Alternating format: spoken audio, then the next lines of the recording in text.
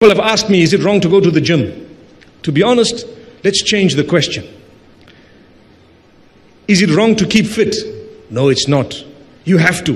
Where you do it, how you do it, what environment you do, bear in mind you're a Muslimah. That's all.